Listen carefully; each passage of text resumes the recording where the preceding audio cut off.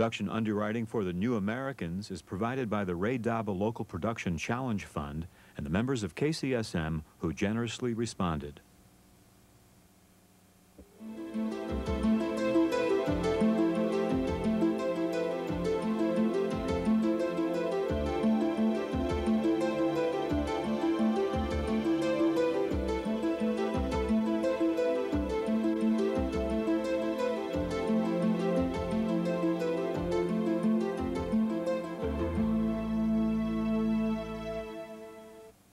Hello everybody, I'm Jan Yanehiro and welcome to the New Americans, Pacific Islanders. Specifically, we're talking with people from 3 nations in the South Pacific, Tonga, Samoa, and Fiji. All the islands are located below the equator, but north of Australia and New Zealand. You know, the urge to find a better life, especially for their children, brings a lot of Polynesians to the United States. According to the 1990 census, nearly 100,000 Polynesians of Tongan, Samoan, and Fijian ancestry live in the United States. But the issues they face here are complex and challenging, and often conflict with their cultures.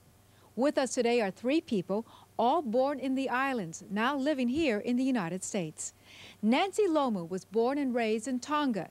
She is the executive director of the Polynesian Community Services, a service that serves San Mateo and Santa Clara counties in California.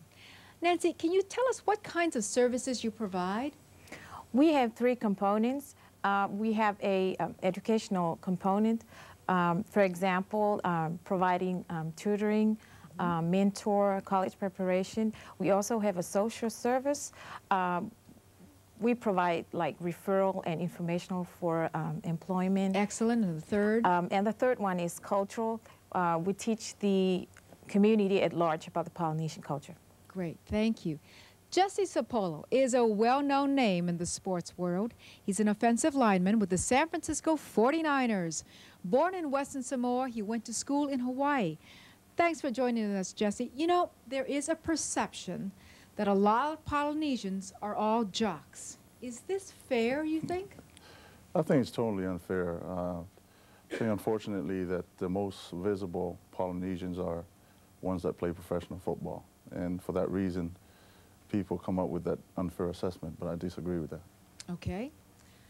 And our third guest, Salesi Kataonga, is from the island of Fiji. He's been here 3 years. He's an undergraduate student at Santa Clara University in California and was the first student body president of Polynesian Heritage at the College of San Mateo in California.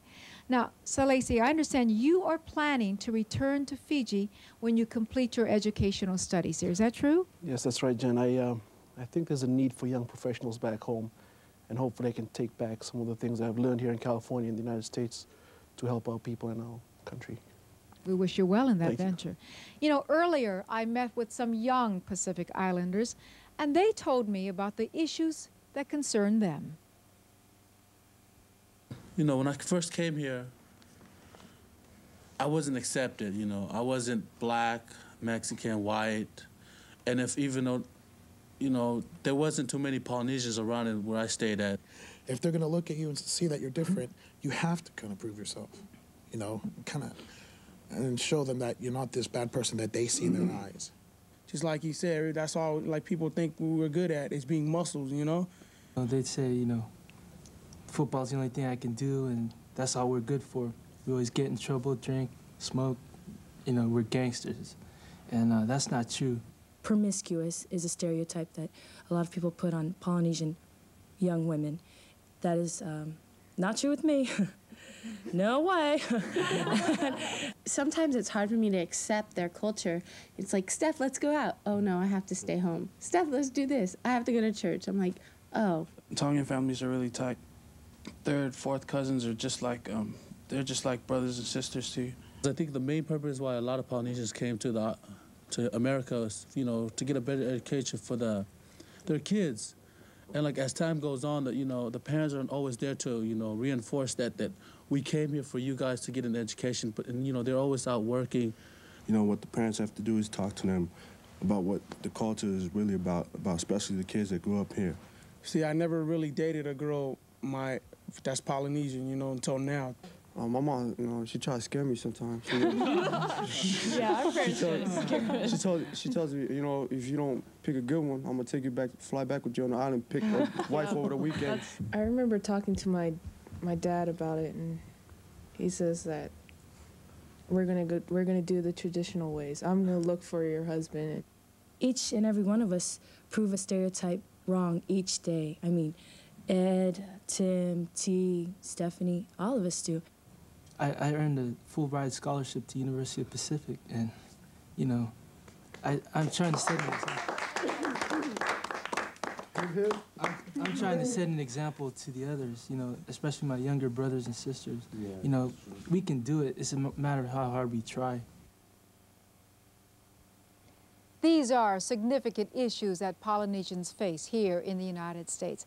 I'd like to turn to our audience now and see if they have any questions for our guests. Let's see. How about you? What would you like to ask our guests? Who were some of your role models when when you were growing up? Good. Jesse, let's start with you. What about role models? Did you have any role models growing up? Well, I don't think I really had role models as far as athletes are concerned. I had idols, but I think the role model for me was my dad. Because?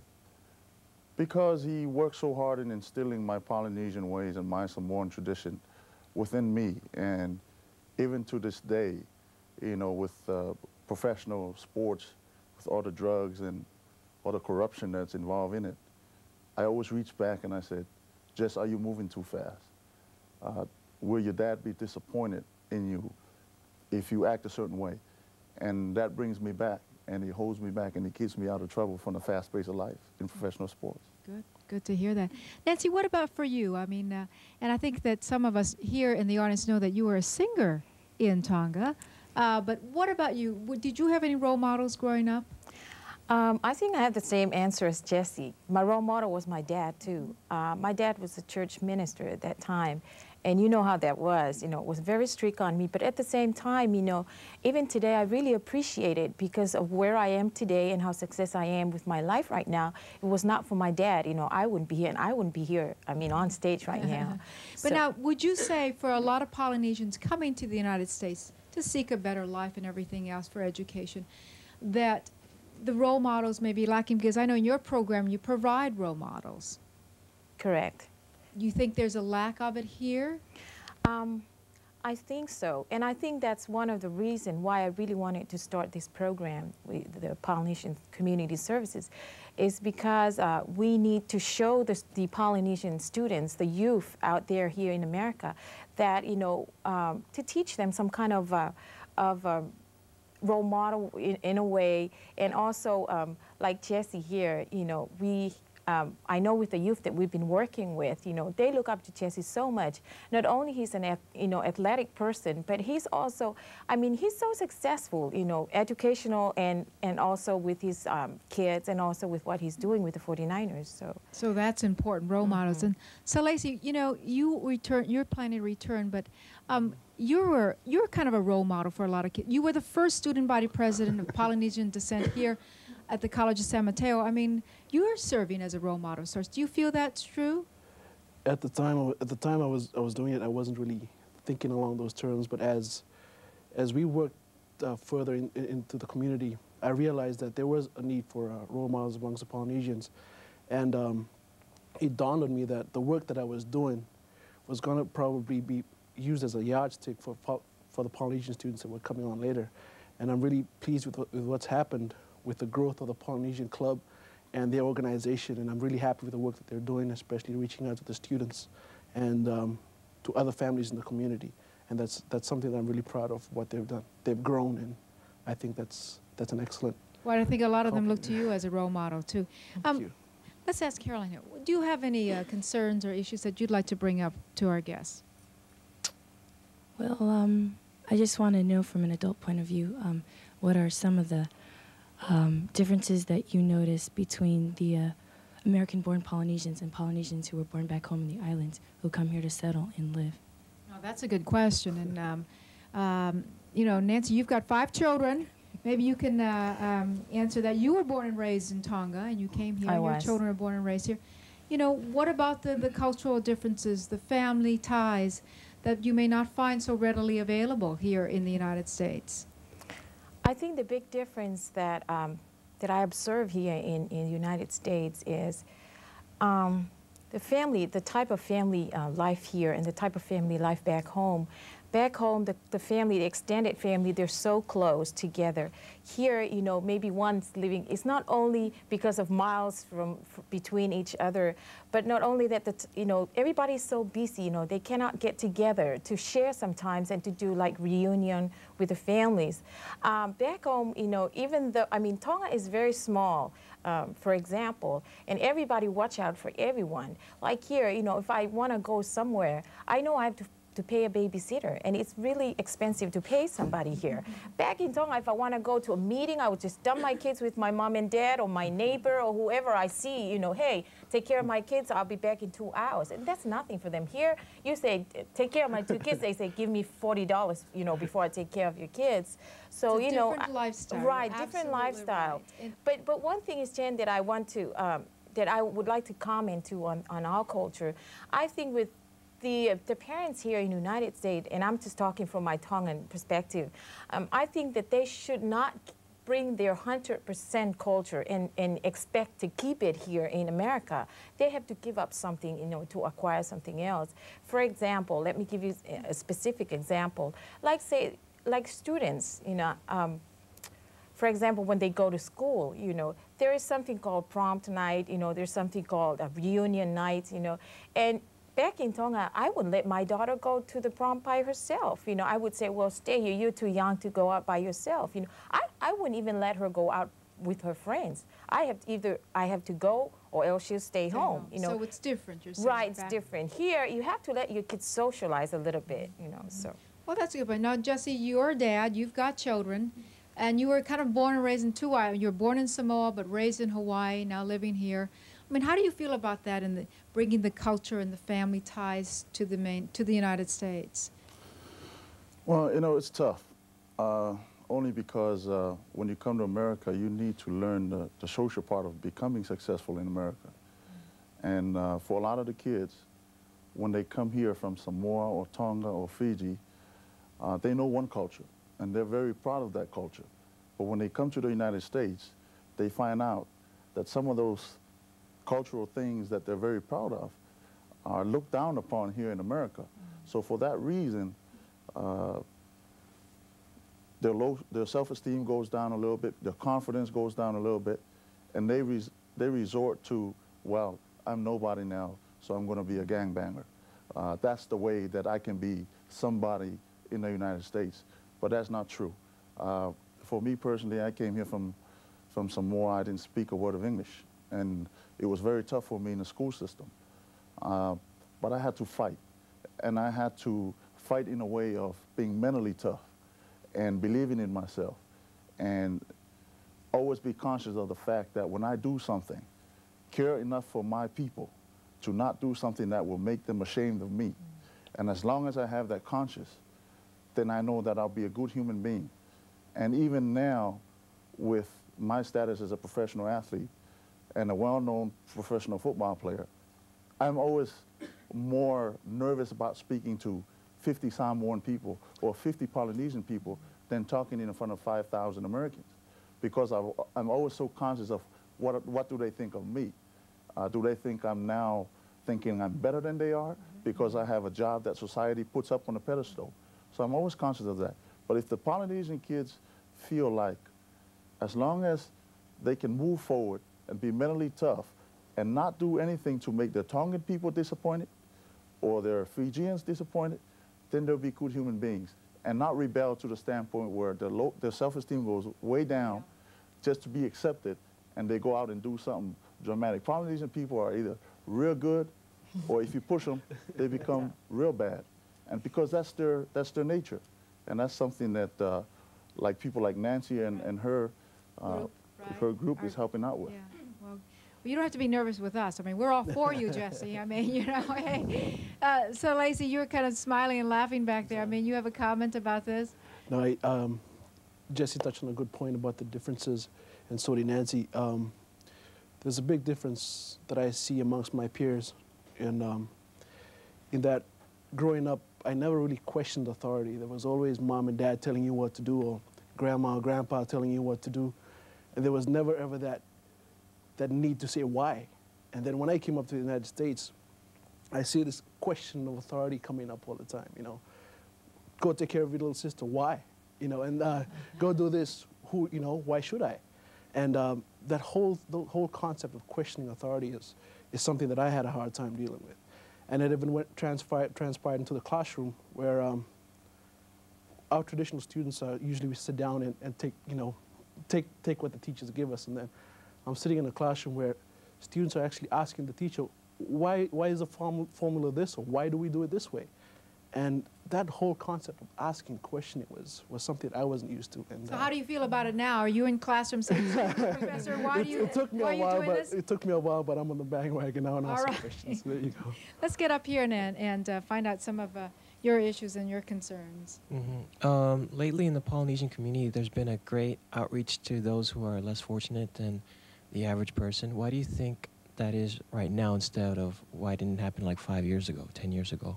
Well, Nancy, you probably should take that one because your service actually reaches out to some families, right? Yeah. I mean, is this true that this wasn't done 5 years ago? I think it was true.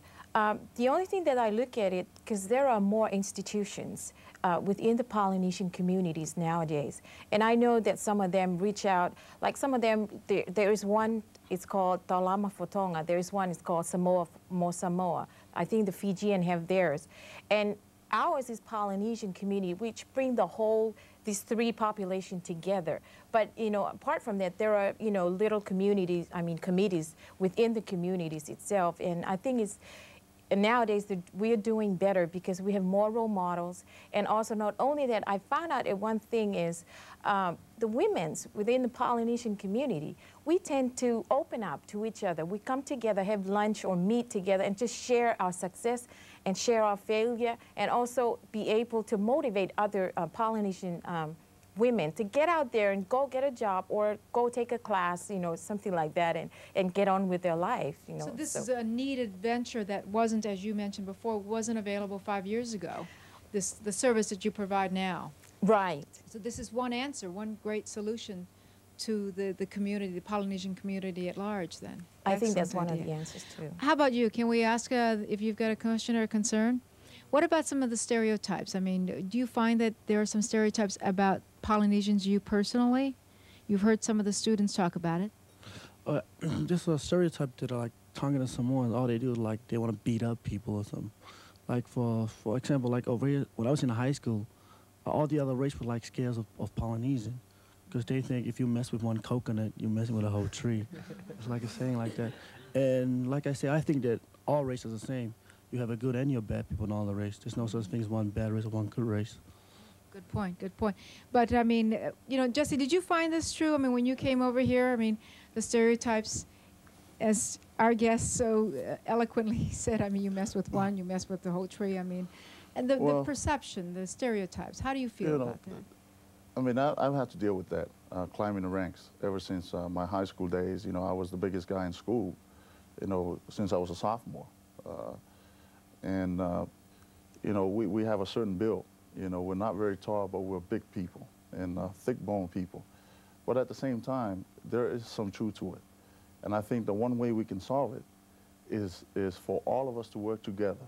You know, for us to completely deny it and say, Polynesian kids don't go out and beat up people, because we do, just like any other race. True. But it happens that we don't have, for example, with the 49ers, it's just me. And if I beat up somebody, all Samoans that play football beat up people because I'm only me. For example, Jerry Rice, for every Jerry Rice, there's also a Steve Wallace or a Guy McIntyre to take some of the pressure off of them. There is a certain truth to it. And the way for us to solve it is to admit to it, find a way to solve it, and move on and kill that reputation that we have as Polynesian people. Excellent idea. I mean, so Lacey, would you agree to that? I agree with the stereotypes. Because you're a big guy too. Thank you. No, I agree with the stereotypes, and they'll be classified as violent people, and I think we as a group should probably reach beyond that. It's a given that we're physically big and we're physically strong, And I think we've proven, as in Jesse's case, in the audience, you can see they're pretty big guys. The physical part's taken care of. I think what we should probably do is start working on the other aspects of our lives. Show them that we have the mental capacity to cope with the problems. I mean, every time they look at us and they say, don't make him mad, he's going to punch you. But now that, you can talk to the guy, you can reason with him, those kind of things. If we can show them that we have that capability, that we can reason things out, we're not going to hit you every time you look at me, but, if we have the capabilities to solve our problems and like take on the responsibilities that society gives us, I'm sure we'll be able to. And I should say that Salesi, to the audience too, that his plans of becoming either a doctor or a lawyer or both. Sure, yeah. And so we wish him the best. I mean, speaking of being big, Jesse, did you see this one guy in this audience? Can we have him, cameras? Can we have him stand up and show? Come on, stand up. 5'3", okay. And here is this guy. Okay. Now you can sit down and tell me. Do you find that the stereotype about size, big, as Jesse mentioned, is an issue? Yes, because like in classrooms sometimes, teachers pick on you. They see you if you're talking, and you see another bunch of people talking. The teacher will pick on you since you're so big and you stick out from the whole group. And like when you're in school or something, and there's a fight, everybody thinks, if you're around the fight, everybody thinks you're involved because you were just around it. And if you didn't do anything, everybody's going to say, I heard that you got in a fight and stuff like that. Because you're obviously a big guy, you stand out in the crowd. Well, that's an issue where you heard some of what people are saying. What are your concerns? What would you like to ask any of our guests? When you guys first came to America, was it hard for you guys to go out, like for your parents to let you go out, as like, since you guys came a long time ago, and I wasn't even born yet, but I'm just saying. These two, we get it. Because it's like, like some parents, they're Polynesian parents, they don't want their kids going, go everywhere. You stay home, you take care of the kids at home and stuff, and that's how my parents are. But I'm trying to break it for my little sister and them, so, I can go out, and then when they grow up, my parents will be eased up on them, take the pressure off of them, was that hard for you guys, as first comers here to? Jesse, was it tough? You're, and we're going to get to Nancy because I think there's a double standard with the guys and the girls. I think there is a certain amount of double standard, but basically we're all under the same boat if you really look at the whole picture. I think, for example, with me, I was forced to go to Sunday school all the way up to my freshman year in college. I disagreed with it at the time. But now that I'm much older and thinking back of why, because there's certain moments in my life when I could have become one of those gangbangers, really. Sometimes I cringe, and when I think about it, I say, oh man, you were so close to being on the other side, because the difference between the penthouse and the outhouse is not very big. That's just a saying. And looking at it, it's somewhat of the traditions that my parents hung on to is probably what saved my life. And for as much as we don't like, sometimes, I agree with the fact that not the whole Samoan culture doesn't work here. Right. But at the same time, like he referred to earlier, in the Polynesian way, the authority comes from the adult. The authority comes from our parent. And what our parent says goes. But we need to learn to communicate with our parents, because we were so compressed as children that we have no right to even explain ourselves. That's but if we learn how to, that's part of our culture. Right. But if we learn how to communicate and reason, our parents will give in sooner or later. But they won't give in completely, but they'll give in to the point where both parties are comfortable. That's a good issue. Communicate with parents. And Stephanie, what about you? What do you think are some of your concerns? What would you like to ask?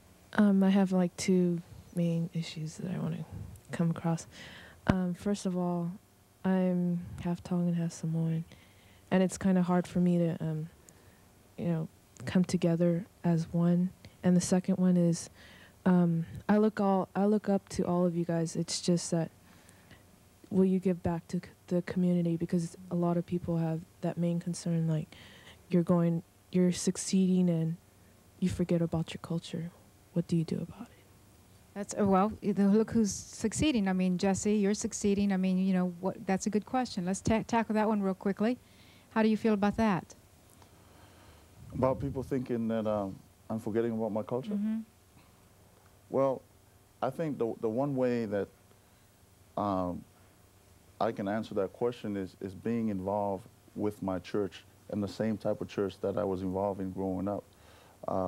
Believe it or not, after all the lights and ABC TV, I go down to LA during the off season and I go to church in Compton. And a lot of my Samoan people there, in the beginning, were wondering, what are you doing here? Why do you come here? But for me personally, I know deep in my heart, that's the only way I can keep an even keel. Because I know that when it's all over and done with, they take off the number 61 and the 49er label on my chest, I become the Samoan kid that was born to my parents. That's true. And that's the way it is. And I've come to that realization. And I know that it won't be hard for me to make the transition after I retire from professional football, because I've stayed with my culture and stayed around the people that I grew up with. And that's the fact of life. We've got a few minutes left. I mean, briefly, do you have a burning question you want to ask here? Well, some members of the Polynesian community are wondering, what have you done for the Samoan community besides being involved in your church? Obviously, you know, he's out on the playing field a lot of times, but I mean, I guess, Jesse, what I want to say is there's extra pressure because you're a football star, that the community looks to you, and you've got to give so much back. How do you feel about that? Well, I have a junior youth group that I'm involved with in Compton, and there's about 40 kids. Some of them are getting scholarships to go to play football in a Division I football, four-year college. Some of them did drive-by shootings 2 years ago, and some of them graduated from college. 2 girls graduated from college and now are becoming nurses. It's a mixed group, and I think it's very healthy to have a mixed group. And 2 weeks ago, well, I don't want to mention any dates, but I brought them up for the Cincinnati game, and I put them up in a hotel, 40 of them, got them 40 tickets, and sent them to the game. But the main reason, they were ecstatic, but that wasn't the reason I brought them up.